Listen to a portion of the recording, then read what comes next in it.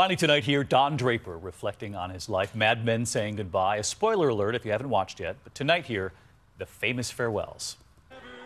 It all began 8 years ago. Don Draper, those notes on a napkin, Lucky Strike.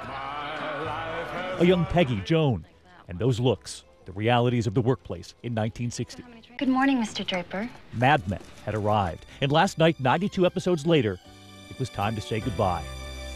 Good morning, Birdie. Don and Betty Draper, and that final call. I know. An indelible farewell for a show with a cult following. The art of goodbyes playing out in front of millions before. Look, I know how tough it is for you to say goodbye, so I'll say it. The most watched goodbye MASH with more than 105 million watching, spelled out in the sand. I treasure you people.